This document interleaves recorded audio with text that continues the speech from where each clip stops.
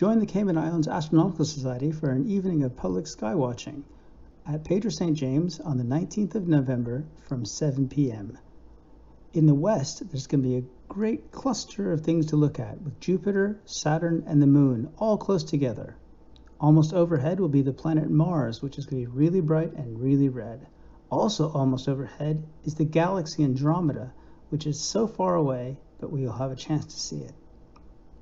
In the east, we'll see the Pleiades, which is a wonderful bunch of stars like jewels in the sky, and it'll be followed by Aldebaran, which is the eye of the bull Taurus, and this also means the follower.